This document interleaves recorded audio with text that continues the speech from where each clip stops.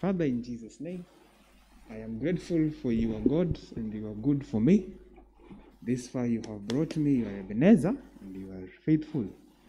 I just want to let you know that you are good to me, and so far you have blessed me with money. And because of that, I'm just returning you a favor by returning to you by giving somebody else the same money. And so we also thank you that I am not like this person over here.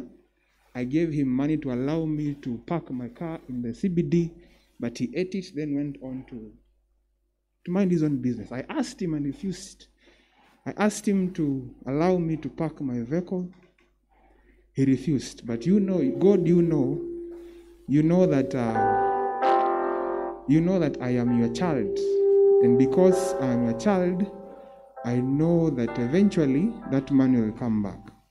And also, I just want to let you know that I have been faithful to you. I even helped that brother over there to get a lady. So, and I just want to let you know that when you bring mine, she has to be better than that one, but it's okay. And also, my pastor is driving a relatively nice car. He's driving a Probox. And he's driving faster than me, and it's okay. Eventually, I'll have a better one so that I can just overtake him on the bypass as he's going home to show him that I'm better than him. Also, my good brother is having a very nice system, a very nice business. And I thank you, Lord, for giving him that nice business. I just want to let you know that I also have the business. And since he asked the customers, I just want to let you know that because I'm giving my tithe, just do me the favor and also give me that business of his and also the customer so that it can be even. Because if I'm giving you tithe, it doesn't make sense if I don't have customers. So God, right now I'm also, thank you for the opportunities you've given me. You've just given me a new customer right now. And so I just want to go and service him and then come back later. In Jesus' name I pray, amen. Dear God, I am a sinner. I have sinned and fallen short of your glory.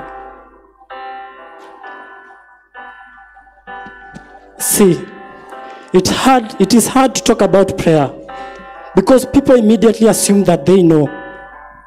They have already made up their mind, already given it a go. We take it at surface value, accepting the superficial definition, a definition defined by our job, society, and even religion. We shut down the possibility of prayers because we limit our prayers to our experience. But our experience is not the truth because it was limited to our expectance. And we think that prayers are not relevant. But my friend, prayer is the only element necessary for our survival and for our development. The Bible doesn't describe prayer as an optional accessory. When you pray, or this is how you pray, prayer is an absolute necessity. I am a Christian, but I don't pray. Sounds like quite a contradiction. I'm a guitarist, but I don't play. Now, that's a concept that you won't listen. To help you understand, let me start by clearing out what prayer isn't. Prayer is not a wishful thinking. It's not a pastime for the dying. It's not a hobby for good people. It's not a performance or trying. It's not limited to a church. And it's not a waste of time. It's not speaking to yourself, trying to convince your mind. We are not listing off a shopping list in hopes that he might come through. It's not a genie in a lamp. He wants relationship with you. See, we are not praying to a painting of a figure on a cross, but the one who crossed the gap so that we won't be lost is still alive today, waiting for us. It is more tragic than Romeo when we don't show him love. To not pray is to say, oh God, I can make it on my own. It's to reject a tour guide and climbing the mountain alone. Is scrambling in deep waters, barely managing to float while he's standing on the shore offering a lifeboat. Sure, we pray when we need things or when a tragedy occurs. Is prayer your steering wheel Or is it just a spare tire? Do you pray in good times? Or just when things are dire?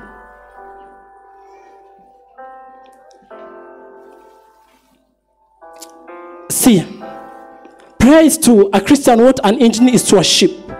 It's the powerhouse, the motor, and without it, we would sink.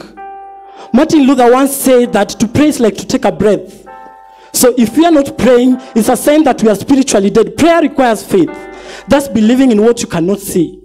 It's living in his promises, not in your own reality. It's seeing your freedom while still in these chains. It's believing in healing while still feeling the pain. It's believing that a journey without God is pure pretense. And to hit the destination, all you need is God's presence. Thank you.